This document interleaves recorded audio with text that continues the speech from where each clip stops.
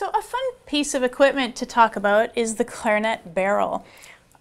You know, when I was first playing the clarinet, I just thought the barrel was just a thing that connected the mouthpiece to the rest of it, and I didn't give it much thought, other than that I pulled the barrel for tuning occasionally. I didn't think it had much difference in tone quality, but I'm amazed to discover it has a big difference on tone quality. And if you have a student who's more serious and wants to upgrade their sound, a good barrel can make a huge difference. Now, I found this applies in a couple different ways. If I have an advanced student, certainly putting on a professional model barrel. This is a Backun Moba out of coca-cola wood, which is this beautiful kind of reddish brown wood. It will give the student much more flexibility in tone color. I find with this barrel, I can play with a very dark, rich sound if I'm doing a nice Brahms sonata, and I can also play with a nice lighter sound if I'm doing a Mozart symphony or something. So it has a real flexibility of range that I love, and I'm surprised at how much it did affect the sound. Now, the other thing that a good barrel is really handy on as far as tone production goes, if you have a student who has a lower end clarinet and maybe just doesn't have the budget to upgrade to a full, more intermediate or professional instrument, I find putting on a professional barrel and the professional bell is a huge upgrade to the clarinet. I've had students on a good plastic student model clarinet who put on a wooden barrel, and you could go full out for a high end like this, or even the new traditional barrels.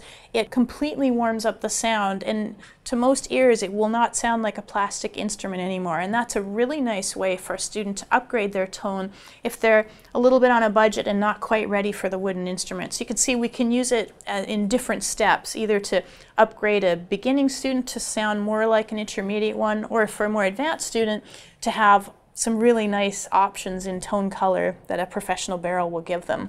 The other big thing a barrel affects is intonation. Most clarinets come with a standard length of barrel. It's going to be 65 or 66 millimeters. Really doesn't matter what it is.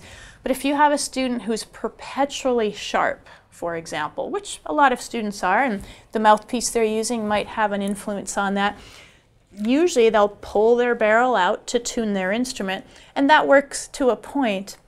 When we pull the barrel out, it does affect the notes on the upper joint more than the lower joint, so it's not quite proportional tuning. A longer barrel will be designed with that in mind, so it brings the whole instrument more in tune, and that's really nice to have.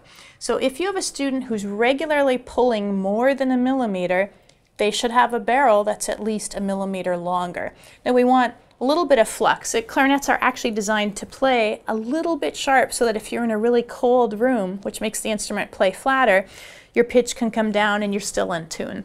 So it's okay to pull a little bit, but if you're pulling more than a millimeter, then that's a time to use a longer barrel. It's one thing I like about the Backun barrels. I happen to play on a very long barrel. I play on 68 millimeters, which just works for my setup and my mouthpiece, and it's perfect to have this. On the stock barrel that came with my older model instrument, I had to pull it a lot, and that made some tuning challenges. So they look nice, but they also can really upgrade tone and intonation, and it's useful for you as a teacher to know about this so you can make knowledgeable recommendations to your own students.